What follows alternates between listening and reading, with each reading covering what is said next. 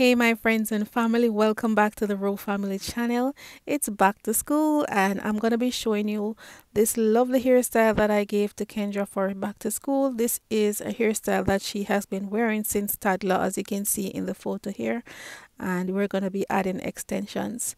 So stay tuned.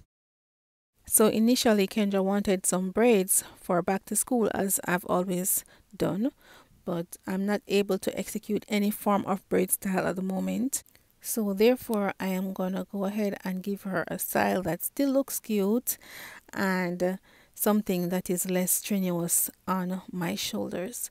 Alright, so I'm just adding some edge control to keep it neat and intact, and then I'm going to use a rubber band and wrap it. I'm not going to wrap it tight, I promise you. I'm just going to give it like 2 to 3 wraps, and I'm also going to be showing you two methods. So this is the first method, and the hair that I'm using is the Reggae Marley braiding hair. As you can see, it mimics her natural hair, and you can find the color that matches your child natural hair. Alright, so now I just push my crochet needle through, and I'm gonna hook it at the end of the hair so that it's easier to pull through. After hooking it, I just close the latch, pull it through, and then I use my hands to finish pulling the hair until both sides are even. So this is why it is very important that you do not wrap the rubber bands too tight at the root. This way the hair can pull through without causing any tension on the hair root. Alright, so now I just went in and I moisturized the end of the hair with some gel, and that way the hair will stay moisturized as well as stay intact. Now I'm going to put a rubber band at the root to keep the hair intact, and this will also create an illusion that this is her hair coming from her scalp. You won't see where the extension is joined at all, and I'll show you like a close-up so that you can see what I'm talking about.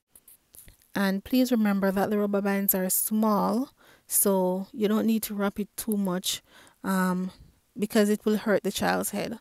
Alright, so I just wrap it twice, and as you can see, it just creates that illusion as if it's her natural hair. You doesn't see where the extension starts. So now I'm going to move on to creating little joints all the way down to the end of the hair. And as you can see, her natural hair is carefully tucked in between the extensions. Alright, so you won't see her natural hair at all as long as you follow this procedure. So now when you reach to the end of the hair, you can either cut off the excess hair, or whenever you reach to the length that you want, you can go ahead and cut it off, or you can also add beads at the end.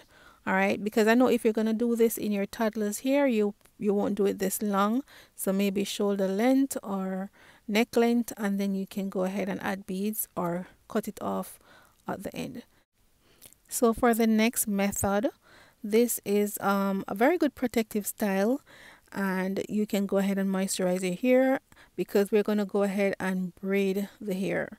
Alright, you're going to braid it all the way to the end.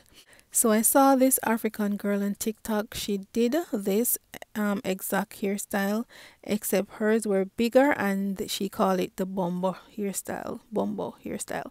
Yes, so she did them way bigger, so she used a lot more extension, and she put her natural hair bigger, but she braided it down all the way down just like I'm doing here, and then she pulled it through, and then she used a piece of the hair and wrapped to the root. It was a lot of work for me, but it's practically the same hairstyle, just a different method.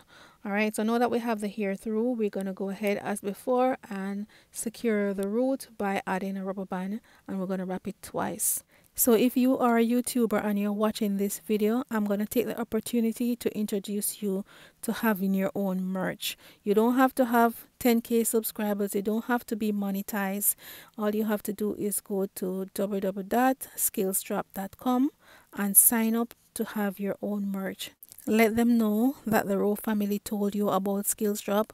Let them know what you want to be written on your shirt. All the info is on the form for you to fill out, and it's free right now, so go ahead and take the opportunity to sign up at www.skillstrap.com.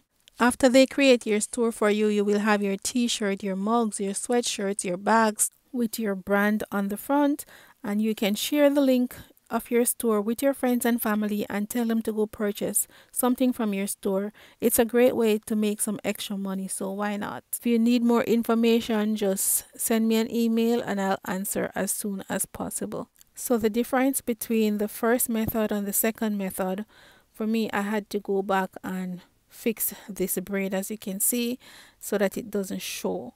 All right, but if you use more here, then I guess the braid won't show.